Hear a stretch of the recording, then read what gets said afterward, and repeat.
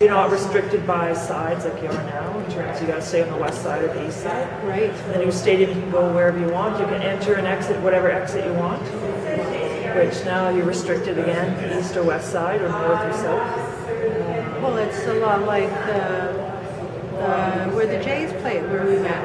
Skydome, or Rogers Center. Yeah, because we love that, because we went to our seats and then it was, let's run off during the intermission there, the break, do some shopping. Well, we never got back to our seats. We just kept looking and shopping and drinking and had a blast. But the game went by like that. Is that right? What do you mean we have to leave? What do you mean it's over? A very interactive stadium, like Is that right? yeah. And it was a great experience. So this is... And that's what I think the riders are trying to do, is make it more of a game day experience rather than just a game experience. There's going to be up to 200 concessions.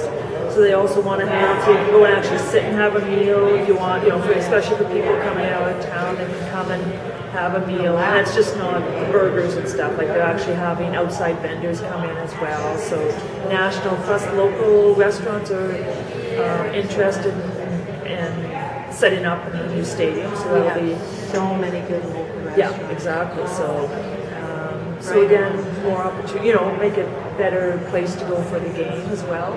Yeah. Expanding game day activities as well as in the Confederation Park. That's where the pre-game stuff will be going on, but also make it, again, more fan-friendly, having more activities for all the fans. How smart is that?